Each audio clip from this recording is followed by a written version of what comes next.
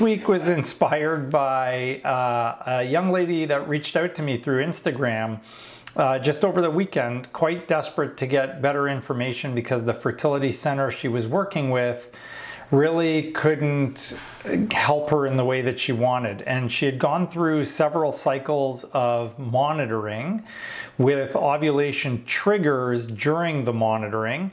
So this is someone that was making eggs on their own. They weren't PCOS or anything, but they were now being monitored, and then they were being triggered for the ovulation, and they weren't getting pregnant, and they were wondering why. And so I thought, you know, that's kind of interesting because my knowledge of that topic is fairly reasonable, and I had a very different opinion from what she was doing. So I thought, you know what, this would be a great fact or fiction. Let's talk about a few different elements of just kind of natural monitoring, natural fertility, triggering your natural cycle versus not triggering, whether insemination really helps, and when you're adding it to simple things like PCOS and so on. So a whole bunch of topics kind of crammed into one, and kind of reaching a bit of a broader audience because, you know, we know that the focus is frequently on IVF, but it doesn't have to be always on IVF. We can talk about the patients going through insemination, which is actually a larger proportion of you guys. We have a relatively small proportion that are doing IVF and a larger proportion that are doing insemination or IUI.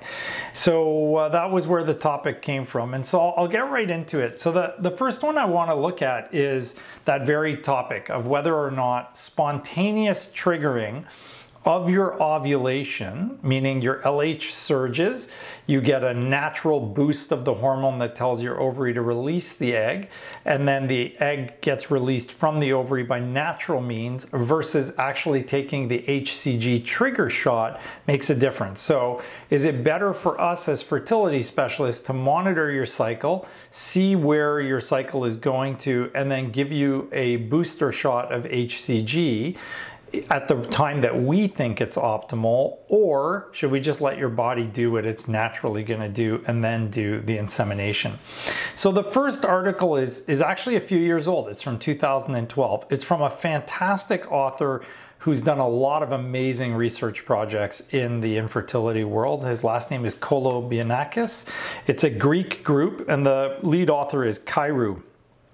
And they actually have an American author in there as well, Paul DeVroy, who's a very well-known American fertility specialist also. So very interesting study. They had about 300 patients altogether who were undergoing insemination cycles, and they wanted to look at this and see if letting the patient naturally trigger, meaning their LH surge occurred, like I said earlier, versus monitoring them and then using the injection to help them trigger made a difference. So they split them into two groups. So the first group was basically the group that was being just monitored with an ovulation kit. So these are the kits where you pee on a stick and then it tells you when your ovulation is going to occur. And the second group was the group where they gave them HCG. What's interesting about this study? This study is pretty cool. They did what's called a randomized controlled trial, and randomized controlled trials in the infertility world are very few and far between. Essentially what you're doing is getting someone to sign up and agree that without knowing ahead of time which group they're going to be in, they're willing to randomly be assigned to one group or another. And then when they're assigned to that group, they then have to follow through with whatever is prescribed for that group. And that way you eliminate a lot of the biases that can go into research studies where, you know, people think this treatment is better than that treatment, so they all want to go into that treatment. So, or this treatment. So basically it's a very well done, rigorously controlled study. It eliminates a lot of the biases, and so you get really robust data from this. And the randomized controlled trial is the holy grail of research for everyone doing any kind of procedural or medical pharmaceutical type trial. So basically 150 patients got the HCG shot because they were being monitored. They did ultrasounds on day 6 and thereafter as necessary. They monitored the hormones, and when they got to this time where the size of the follicle was greater than 17 millimeters, they triggered the release with the HCG shot. And the other group, they just followed them with those urinary LH kits, When they hit a surge, they went ahead the next day and they did their insemination. So both groups were getting insemination. The first group was being monitored, then they got the trigger shot, and then they went ahead and did the insemination 36 hours later. The second group just had the ovulation monitoring with the urine, and then when they had the spontaneous surge, they actually went ahead and did the insemination 24 hours later, which is pretty standard for all of us. When we trigger you here, we're going to give you a 36-hour window, and when you spontaneously trigger, because we're not quite sure about when it's occurring, we actually give you a 24-hour window. They have done studies comparing insemination for patients with 24, 36, and 48 hours, and there is no difference between 24 and 36. It's a little bit less when you do 48. Okay, so what did they show? They showed that the ongoing pregnancy rate, so these are fetal heartbeats in a pregnancy, so they're actually seeing live fetuses in there, was almost half when you took the HCG shot than it was when you spontaneously triggered. So if I monitor you and then I decide, hey, her follicle to me looks like it's at the right size, 17, 18 millimeters, and I tell you, hey, run home and do your HCG trigger, that actually is going to reduce your chances of success compared to us just leaving you alone and letting you ovulate naturally, where you get a much higher success rate. How much is the difference? It's actually huge. 10.7% pregnancy rate when you did the HCG trigger, and 22.7% when you naturally released your egg with doing insemination. That is a very, very substantial difference. Why was this important to me? Because this patient was really getting the wrong treatment at the center she was at. They were bringing her in. She wasn't even doing insemination, but it's the same idea. They were bringing her in. They were monitoring her and then saying, oh, your egg looks ready, you should take your trigger shot now. But I knew from having presented this data a long time ago that that actually cuts your chances in half. So we should not be triggering you in the majority of cases when you are just naturally ovulating or naturally going through your cycle. It is a very, very little benefit to you, and it may be detrimental based on this data. So typically for us, a lot of people say, well, why aren't they monitoring me? And why am I just using the ovulation kit? So as long as you're regular, you're ovulatory on your own, us monitoring you helps me bill OHIP, but it doesn't help you in any way. In fact, it's detrimental to you. So we don't do it, because I only want what's best for you guys, so we do what's best for you guys. So getting monitored, getting triggered in a natural cycle when you're already making your eggs routinely is not helpful to you. And there's actually other data that suggests the same thing. Even if you're taking Clomid or you're taking letrozole, you can also naturally, spontaneously release, and that's still okay as well. So when you're gonna be naturally monitored and you already are ovulatory, it is a fiction that an HCG trigger is helpful. It is actually detrimental to you. It cuts your chances in half. You should naturally surge and not have to try and be monitored and go through all that torture. So what about in the other populations where you're doing donor insemination? So this is a more recent study from 2017, from a French group in Montreal. And they looked at timing therapeutic donor inseminations in natural cycles. Again, whether they should do HCG or urinary LH monitoring. And what they showed was there was actually absolutely no difference whatsoever. And they said that LH monitoring, urinary LH monitoring, is as effective as ultrasound monitoring and ovulation trigger with HCG in the therapeutic donor insemination. So even if you're using donor, there is no benefit to us doing all the monitoring. Well, some people might say, well, is there a disadvantage? There is a disadvantage. You got to come for a bunch of visits. We got to keep poking and prodding you with the ultrasound. I don't know of too many people that come in here saying, oh, please let me do another transvaginal ultrasound. So there's the blood draws, there's the ultrasounds, there's all the poking and prodding. And in this day and age where we have to pause between patients. We got to clean the room. Everybody's wearing a mask. You got to go through all the crazy screening. We have to point that infrared thermometer at your head and fire the little trigger there. I feel like we're shooting people every time we do that. It's probably detrimental. We're increasing your exposure. You can literally stay at home, pee on a stick, which could not be any easier, and end up with the exact same result. It makes no difference. So in this study, they weren't saying it was detrimental, but they were saying it wasn't beneficial to do the HCG trigger. So considering there are some side effects to having to do it with all the monitoring, it's still probably on balance not particularly helpful for you. So again, is it a fact or a fiction that you need HCG to trigger in a natural cycle when doing insemination? It is a fiction.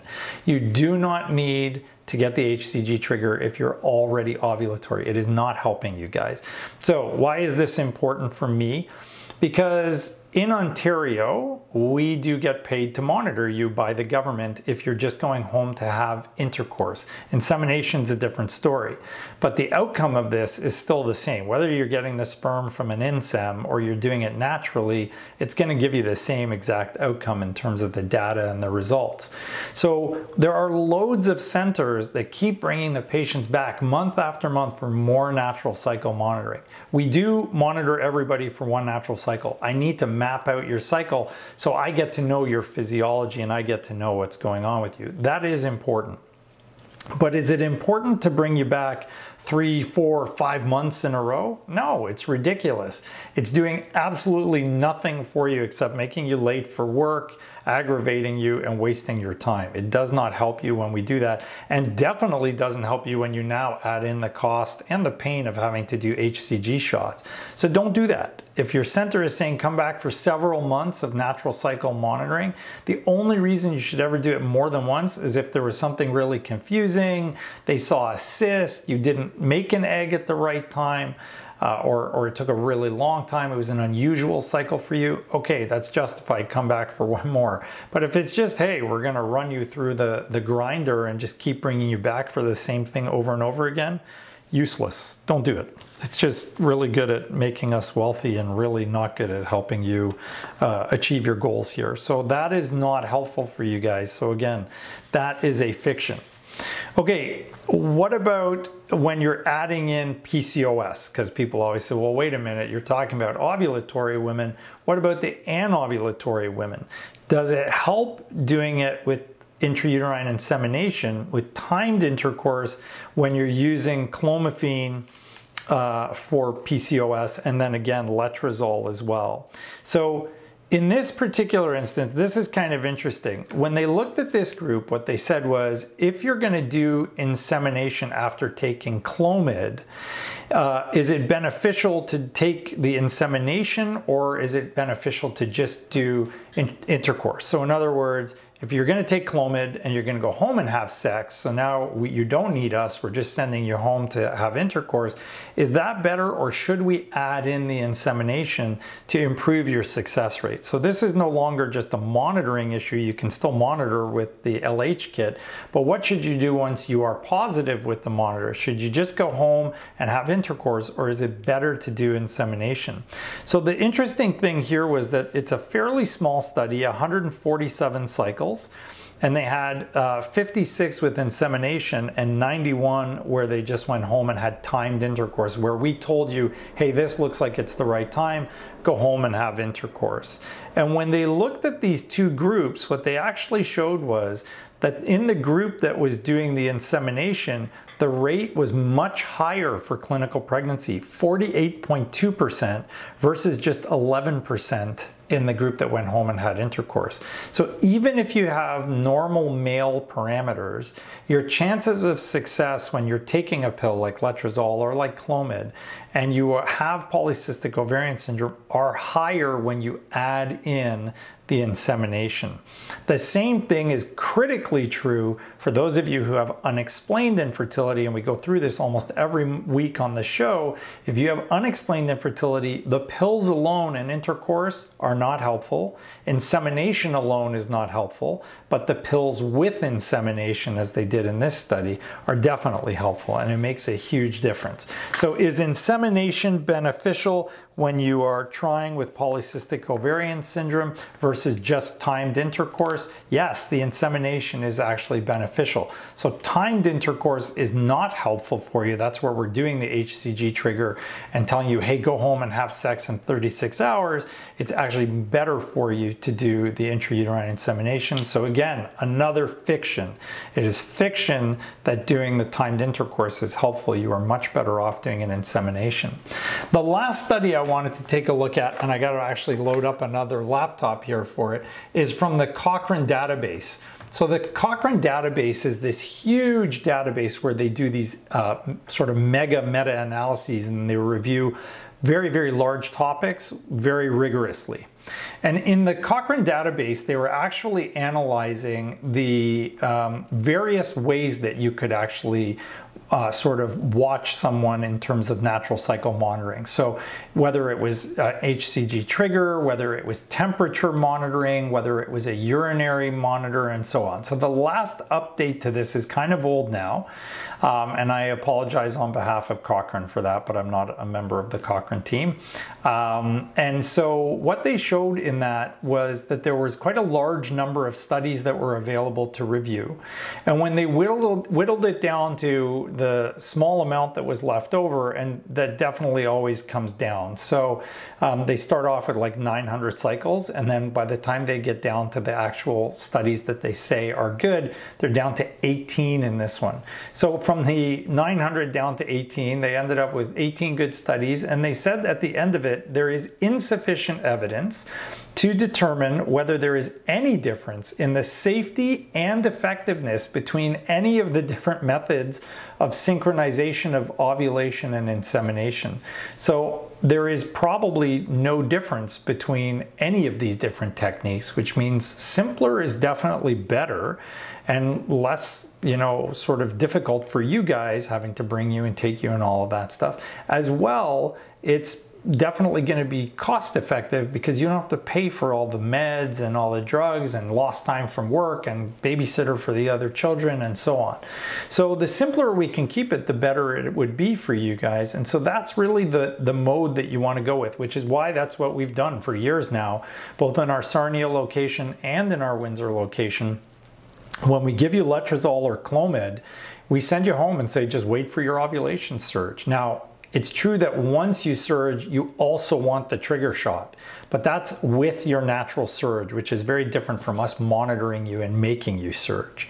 So that was from our Factor Fiction a couple weeks ago, where it showed that if you add in the HCG shot with your natural surge, that's actually beneficial. But making you surge because we think your egg is ready is actually not correct. Your body probably knows way better when it's supposed to release its egg than we can with blood tests and ultrasounds. So that is the Factor Fiction for this week, or Factor Fictions, I guess. This was a plural this week, so we tried to bring in a couple of different topics for you guys to have exposure to. And I wanted to make sure you guys all knew about these, because this poor soul who reached out to me said, you know, I wasted 5-6 months doing all these spontaneous, these monitored cycles, and then I skipped my spontaneous ovulation and made myself ovulate, and that's just not the right thing to do, guys. So you don't need that for your natural cycle unless you're not ovulating even with medication like letrozole. Now, I do want to send out a big warning, because everybody's going to go to their fertility specialist tomorrow and say, you know, why did you do this and so on. So keep in mind, they do need to know what's going on with your cycle if you're not regular. In some instances, even after you've taken medication, you're not ovulating regularly. So we need to know that you have, and the only way to know that sometimes is to monitor you, because some people you can't tell with the labs. And then the last thing that's really important for you is to remember that if you're doing injectable medications, so the Gonal-F and the Menopur and the stuff like that, it is definitely really, really important for you to make sure that you absolutely are being monitored. You cannot just take shots of Gonal-F and Menopur and decide that you are going to actually end up being okay without monitoring, because that is going to very rapidly turn you into Octomom. And I don't want to be on my own TV show because I created 8 babies in one lady. So definitely do not do that. You have to be monitored when you're taking the shots. It's critical. So there are exceptions. This is not a one size fits all or a one shoe fits all scenario, but you do need to be cautious, and definitely don't go back for months of natural cycle monitoring at any clinic, because that's just totally a waste of your time. Okay, so I want to make sure that you guys like, subscribe, and comment on the video. We are super excited to do these for you. It is very important that we make sure that you get the feedback to us. And